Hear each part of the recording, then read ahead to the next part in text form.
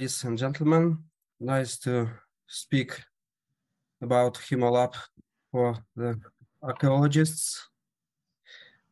I am not archaeologist, but my father was. And 17 years of my life, I also took care of archaeological site. But today, I will try to describe you what we do for heritage in Ukraine in general, having experience in site management, but also in the ministry work and now as NGO coalition. So 1 year before last year, I talked to ICOM representatives at general conference. Conference was about future of museums and technologies and resilience, sustainability. This is what we did before and what we try to do in Ukraine, including post-Soviet realities. But now we have a war. So the question is how to link this and could we link this development directions with present situation? And can our heritage help us in this war? So I will tell you my personal story, which starts from Tustan. It's archaeological site in Carpathians. My father, Mikhail Rushko, researched this site for 33 years till his death. And it's unique because now we have only cliffs, but there are more than 4,000 channels, which help us to understand wooden construction of fortress in Middle Ages, not only in the plan, but also in its vertical structure. And after measurements and then archaeological excavations, my father created graphical reconstruction precisely as it could be in 2 dimensions, but also with vertical structure. After his death, I took care about the site more like doing 3D reconstruction by present technologies, museums, but also we try to do this site popular, and now it's one of the top touristic destinations, preserving old place, but also having good infrastructure, Middle Ages festivals, and museums about this place. Also, we preserve not only the site itself where fortress was, but also surroundings, natural landscape, but also cultural landscape. We see this agriculture landscape formed historically, and also traditional boyko architecture. So it's like buffer zone before the main monument, but also like eco museum around. Also, we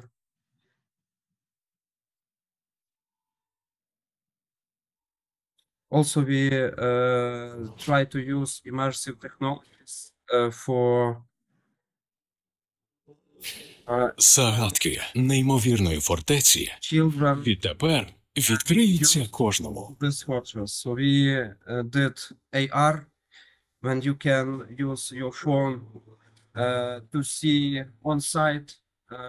Пізнай історію через вражаючу гру «Поринь у середньовіччя». Торкнись до минулого. Артефакти фортеці Тустань. Освітньо-ігрова VR-платформа, яка вражає. Fortress inside as it was having only cliffs on the real side. Then came challenges. During Revolution of Dignity in 2014, we, as museum workers, also were part of these actions. But we started Maidan Museum, which now is a National Memorial Complex. And we tried to preserve remembrance, memory of these events and new quality of society. But second response was I came to the Ministry of Culture as head of museum department and tried to understand the whole picture of museums in Ukraine. And we understood that we have a huge post-Soviet management system, incapable in many things, and many things should be done from the beginning, starting from inventories, a list of museums, creating communication with regions. And so we tried to do this, and the war was already in 2014. So we also tried to understand what can we do when the system is not ready to this war, what can we save actually. Then present full-scale invasion in 2022 with Igor Poshivailo from Maidan Museum. We created HERI, Heritage Emergency Response Initiative, for quick emergency response. And first we did everything. We tried to supply museums with wrapping materials, try to evacuate some collection, started documentation expeditions. But then my part of team, we focused more on data infrastructure, on digitization and expeditions for documenting damages from the field as a real and truthful data about what's happening. So HeMo, Ukrainian Heritage Monitoring Lab, appeared, and we are focused on this documenting and putting this into data infrastructure. So as for now, we started with like projects supported by the World Monument Fund and SCRY and SAR. And thanks to this first half-year projects from October till March, we developed a team with architects who could document on site, but also with IT specialists who built data infrastructure and many people who did verification and management of these projects. So now the team is not only in Lviv, where I came from, but also in Kyiv, in Kharkiv. We have a local team who acts constantly, not as mobile team going to east and south to document, but on site. And also we are forming a south team for work in Odessa, Kherson, and Mykolaiv. So we are also not only like activists, but we are representatives of institutions which exist for a long time. And so we can provide sustainability in spite of projects and grants money, but also as institutions. So it's like Tusten Site Museum, NGO for museum development, the Polytechnic, University Architectural Department, Institute for Geographical Informational Systems. What we do? So we do damage assessment for stabilizing of monuments and for further conservation and renewal. Also 3D models, but partly, not for each objects. Also, second direction is forensic heritage documentation. We document war crimes against humanity and cultural heritage due to international methodologies as forensic heritage documentation from SCRY, as it was done in Iraq, in Mosul, for further criminal proceedings against Russia. And also we do more than damage assessment. We do heritage inventory, because I will show you its lack. Also, we provide military forces with data for planning operations, trying to preserve objects, especially archaeological. So processes like we select sites, try to understand is this damages real from news, and then after preparation go to expedition.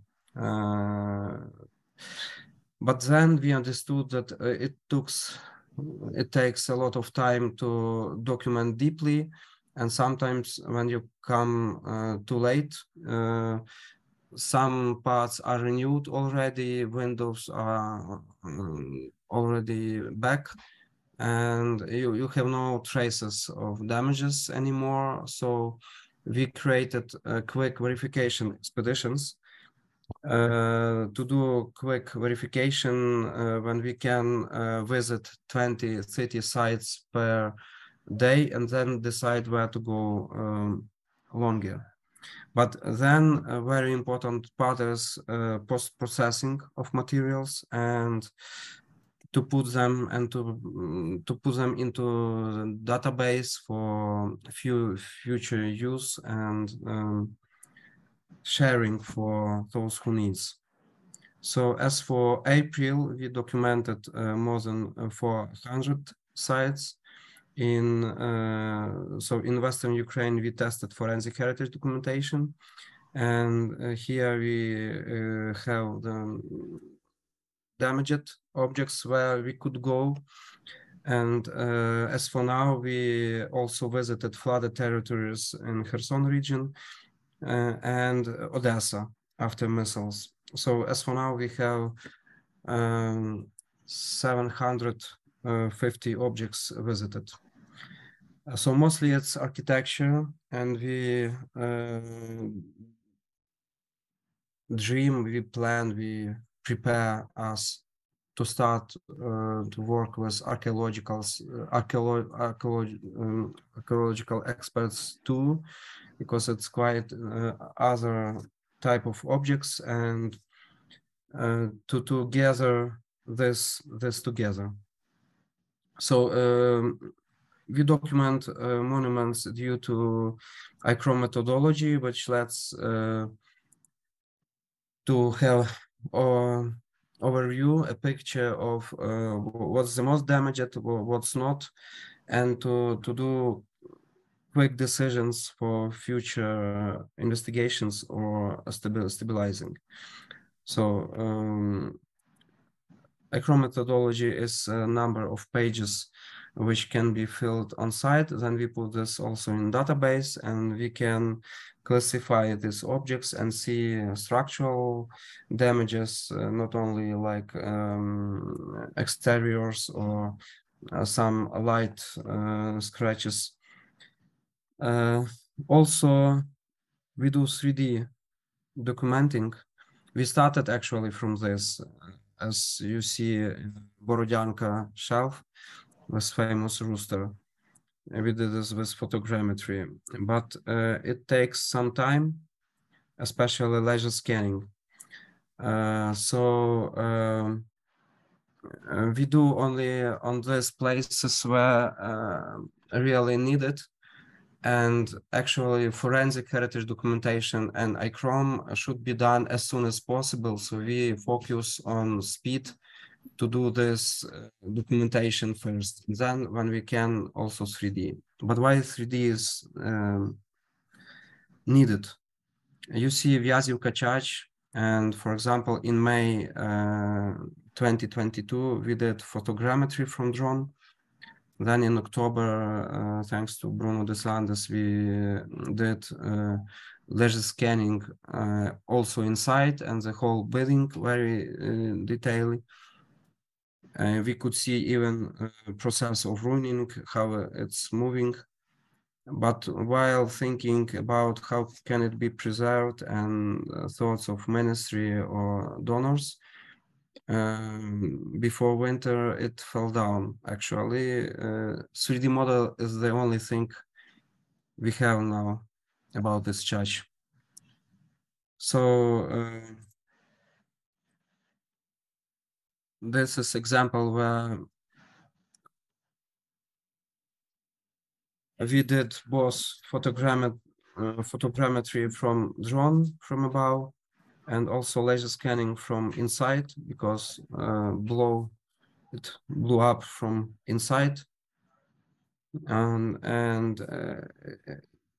then it was put together, and it's good for architects, conservators for further work. It's church in Lukashivka, Chernihiv region.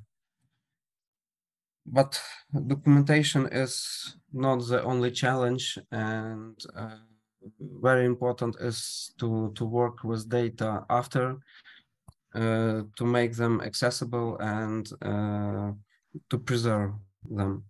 So our data infrastructure has like two contours. Outer is like to gather everything we can. It's like GIS. We have more than 100,000 objects there. But then we clean data and verify them, enrich with metadata, and we have like internal contour, which is like clean and truthful. So for this gathering of everything, we use a geographical informational system with many years layers, not only damages but all heritage which is in access. For example, we have a registry of 2,500 museums and official 19,000 monuments due to Ministry of Culture register. We put this manually in database, and very huge work should be done for verification. We understood that. So firstly, there are no official machine-readable register of heritage in Ukraine. So we put this PDF without coordinates manually in database, but there are many lists which are not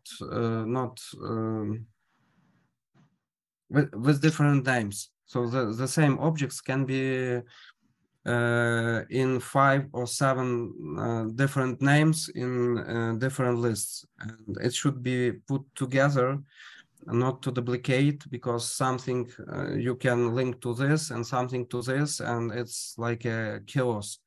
So there's another work in office for verification this data and adding metadata to these objects like coordinates or necessary information, is this monument or not, to make some searchable clean registry for usage. And actually two objects in this our internal registry will link all other information about this, from expeditions, archive photos, 3Ds, iChrome forms. So everything is linked to this unique ID of the object.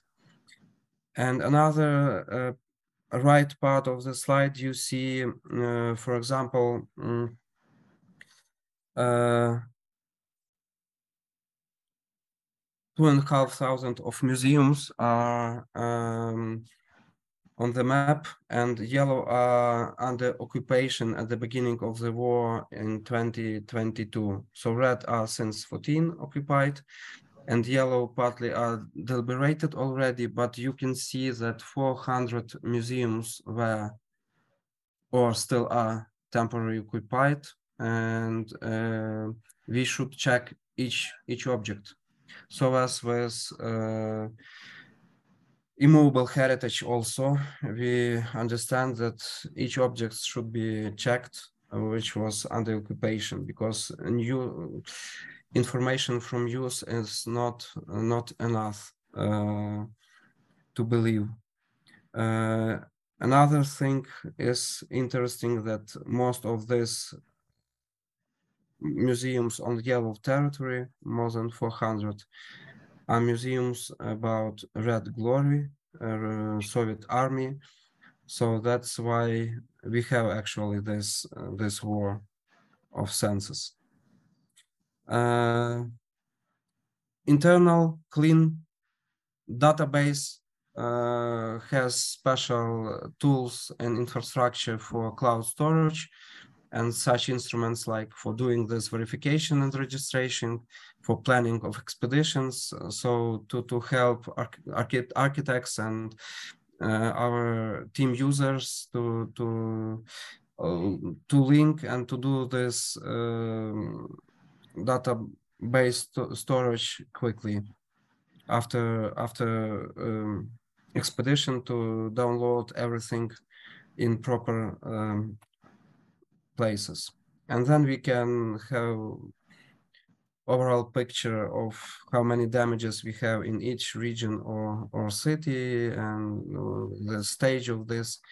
You can see all expeditions we had with list of these objects and which data are linked to specifically these objects, and to download to see this data. But also we understand that our data are needed for usage immediately, just right now. So for some churches, architects couldn't wait for our proceedings of materials in months. So we created a website, Heritage in UA, which is becoming a platform where we put the list of objects we were in, and pointing also that, for example, here we have iChrome form or 3D model, and you can register there and download, and it helps to share data for those who need it quickly. Of course, it's open data, not those for forensic heritage, or that are not that could not be widely open. But this war is against us, against our heritage in total. So we want not only to preserve heritage and to survive, but to do something bigger, to do what we didn't for 30 years of independence, to find the proper role of heritage in society as a driver for uniting of us and understanding the roots and identity. But we have a number of challenges after Soviet times and before the war management. So actually we have no actual statistics. We have different numbers of official statistics, how many museums of immovable heritage do we have, but not actual. And it's a challenge because what how can you preserve something when you do not have the list, even of museums, not speaking about collections in these museums? For example, in movable heritage, we have officially almost 11,000 on site, architectural, archaeological monuments of national or local meaning, importance, but ministry has 140,000 of immovable heritage objects declared. They are not published yet, but it's a huge quantity, so you can understand. Yellow are 2,500 of museums, and green in Zaporizhia region is example of those part of this 140,000 lists. So how many objects do we have? And it's a challenge because when we give this to military forces, they should have some priority. They could not preserve everything, and as for now, we can have monument as wooden church of 18th century, but also monument of Soviet soldier of the same importance in the list. So the question of what's our real heritage is another question besides database. Digitization could solve many of these problems, but we have to answer a number of questions for this. Which data we need, where do they appear, who generates them, who uses, and so on. So it's a very complex problem, and we believe that only data infrastructure approach is the answer. Not to do one software, for example, for everybody, but it's important to have rules and standards, and so complex solution with hardware and software, with trainings and organization support. So with this, we created a vision. We started one project with UNESCO last year, and we created a vision of possible infrastructure when many actors who create data, as museums, archives, archaeologists, 3D modelers, can create and share data with special standards like Europeana or Carrara in machine readable way to make this interoperable, to open for wide society, but also for special tasks during the war, for stolen objects lists, or for conservators, and linking to official ministries register of immovable heritage or museum collections register. So what we do in part of war documenting, we do in this vision and dream to unite many actors in this field. What else? Also, we work with museums in anti-crisis way, preserving inventory books, but also to create a pilot digitization center which can work for many museums. As for now, it's in view, but then we dream and plan to multiply in other regions. So not so to raise capacity of museums to create this data, and this center is a kind of competence and expertise to do different things, not only one type of objects for many museums constantly, and digital accounting system. Also, we understand that we the war is unusual and nobody was ready to this, not only in Ukraine, I believe. And we have sudden challenges, and need to respond as soon as possible. So we, after damages, we did expedition with military forces to document this, if possible, and did special report for this.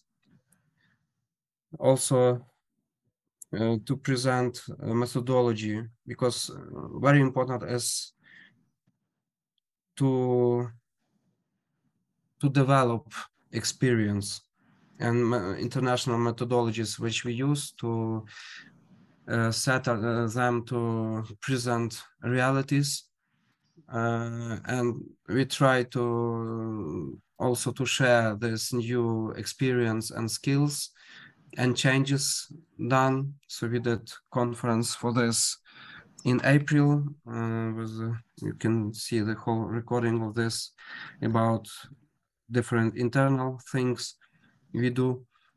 And also we did a report about details. Everything you can see on this site, Heritage in UA. And other direction is forensic heritage. And we was together with CRY and Conflict Observatory, we did monitoring of looted museums and presented results on conference with ICOM, together with Ukrainian ICOM committee, about looted museums. And of course, there are people around museums which are kidnapped, and it's also the question. Also, we provide military forces with data. Delta is a software for which they use for military planning, but they created also separate layer for heritage, to understand where are important objects, especially archaeological, for example, not to damage, if possible, during the war actions. So, and they take this data from our database in machine readable way through API. And another layer they do have for war crimes, for looted museums and damaged objects, because it's like software where you can understand from where which missile came and what happened, not after, but during the situation. And actually, it's very important to work with military forces for salvage and documenting of heritage, because as civilians we have very limited access, especially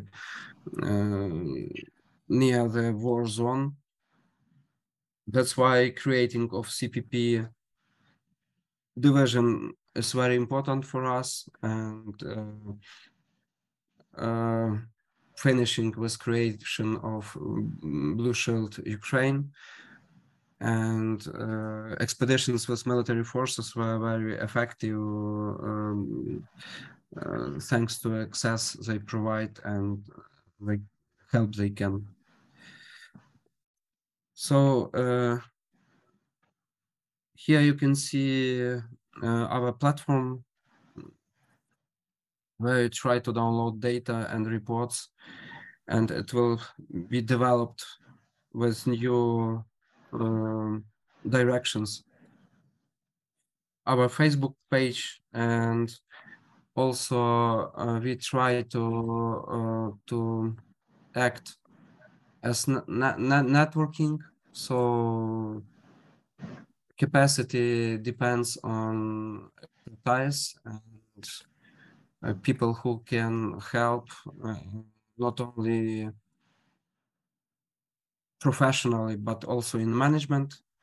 That's why we invite to contact partnership. And back to the future. I believe that we should think about followers who will, who could continue what we do, and that's why it's very important not only to do, but to describe and to work with fire in the eyes. So database is about hundreds thousands of objects, but actually for me personally, and I hope for everybody, each has its own object, which is very important for him, and we take care of. That's why we should think not only about exploring, not only about institutions, but how it can be sustainable in time. So heritage tourism approach is important. Creating clusters in cooperation with museums, government, business, and local community, finding some sustainable financial models also are very important, because it's about life, it's about importance of heritage, and that it will be needed after us too, I hope. And now I have the feeling that we are trying to build some plane during the flight, not only to work with the war consequences, but also trying to build system we didn't have before. Thank you for attention. And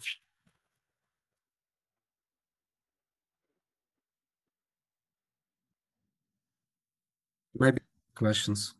Thank you very much. That was excellent, very, very inspiring. I'm looking around the audience here. I'll throw it open to questions if anybody has any. Anyone like to? Yeah, there's a lady up there.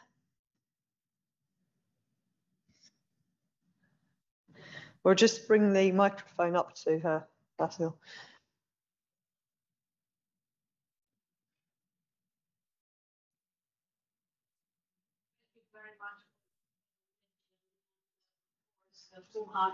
Congratulations. Oh. Can you hear that, Basil? Now, yes. Yes. No. Test. Just a second, we're having difficulty with the microphone. Thanks again. Are you here? Can you hear me now? Echoing. Yes, I do. That you can. So back to. I have one question: whether you have developed how to monitor what to monument. Oh, sorry, but I hear half of words, but half not. You can't hear properly. Partly. Maybe if you want to come down, or if you want a question, I can. Yeah, come down's probably the best thing. Yeah. Or maybe you can repeat in microphone. She's coming now, so it's probably easier.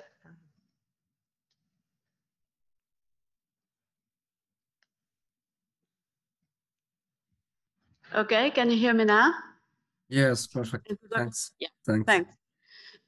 Again, thanks for this splendid presentation, and congratulations for all the strategy you have developed in fighting and in saving anything you can. I have a question concerning whether you have also developed some strategy or or developed thoughts about how to monitor and how to act in territories that are currently still occupied by the Russian army. Looted museums where, for instance, Russian experts are hired to rebuild or with a promise to rebuild the monuments and so on, which is actually against the Geneva Convention. But of course, they do not see this and they do not act that. So do you have any thoughts or power to act also in the occupied territories? Thanks for the question. Actually, our power is in our actions, so we are not the ministry, right? But we try to cooperate and to share what we can and cooperate where we can. So there are a few directions of this. On the level of monitoring, of distant monitoring from news, we try to monitor everything. But as at the beginning of the project a year ago, we used a website of ministry as a main source because a person who did this monitoring did it very good and precisely. So we trusted this and didn't duplicate and just took information about objects in the region and then went to this damaged objects into the expedition on the occupied territories. But ministry doesn't do this anymore, doesn't publish this anymore. So we are developing this monitoring system by ourselves. In combination with our database and knowledge about objects. About publishing, I believe that it should be like closed information and we should be very accurate with heritage, informing about heritage on damaged territories, especially museums, because it will be more dangerous for them when we will talk loudly about, for example, showing the list of whole museums or actions which could be done. So I think public silence is more important. And of course, we can have some information from people, but it should be also very accurate and not officially, because they are still there and it's danger for them. People are above everything. But for example, as for looted museums, we did this on looted territories about facts of looting, conflict observatory, SCRY, and cultural heritage monitoring lab from Virginia Museum provided us with information from news and from satellite imagery. And we tried to prove this from like on site or through contacts here in Ukraine. So this combination is very, very important. And actually joining forces is very important because there are many initiatives who do this, but not to duplicating and to join information would bring much more information. But as for now, we have visited more sites and were on the site of ministry as for today about damaged objects. And we cannot visit this. Even border of fire is not accessible for us, even for military. So no, not even after missiles in different parts of Ukraine, not always we can reach this. But for example, when drama theater was stroke, we did quick report on this, but it's not on occupied territory. Thank you very much. Any other questions? Yes, there's somebody coming down now for another question.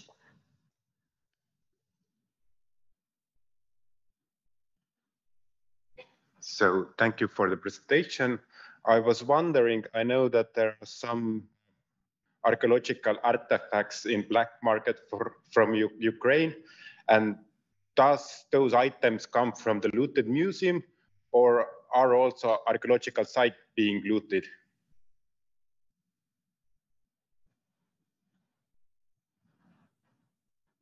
Both.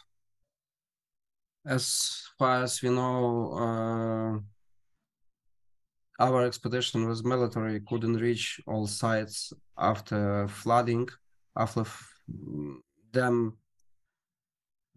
ruining, but black archaeologists did in Kherson region. And second, in museums also, I think it's complicated, so we see patterns from Russian side, and part of this became like black archaeology from museums, but also some looted collections are like persons from very high level told them to do this. So it's like on purpose. It's not like for market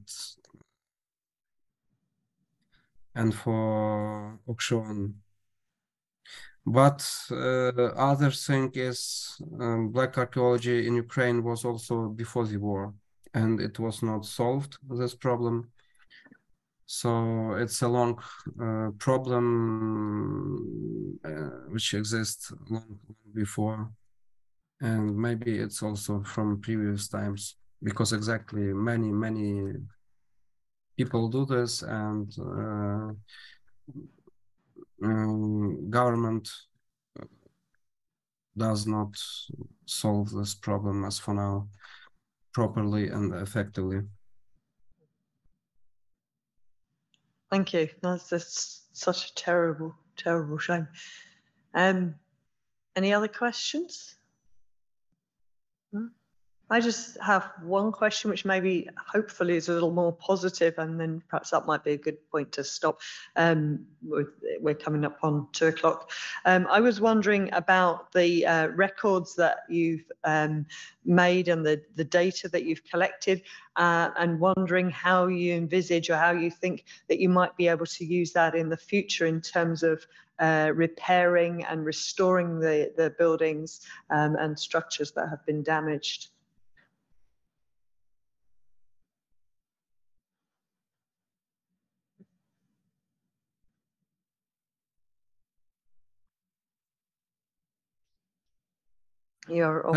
Thank you for the question. It is used already. So we started to share this just after first expeditions a year ago. But you know, it's not so like hierarchically. So officials are mostly busy because of the war, because of very urgent routine, and on places they have no neither capacity nor money for restoration. So as for now, I think mostly donors like what Monument Funds are trying to help to do some stabilizing things. But in future, of course, we work for this. We believe that data, not only data about damages, but for example, Skоворodeniuka Museum, we have, as it was before the damage, not only after the damage. And it will help not only to to reconstruct, but also to rethink, because as we thought about library in Chernihiv, a very nice building damaged, maybe some damages should be shown through, like in museum interpretation way, in different kind of material of the wall, or like, you know, and other direction is to rethink the usage of these post-Soviet libraries or folk houses which were created during Soviet times, for example, and which are not about 21st century. So we can see what was before Soviet Union there. So I believe that when you have database and when everything is linked and you can put layers on layers of your knowledge, you can do investigations of Ukrainian heritage. I believe the world is more interested and will be in recent times, and you can put some census identity or some research or some development of educational programs on the basis of this data. So it can be used in different ways when you can trust this information and when you do this constantly and linking everything together and putting in database for years.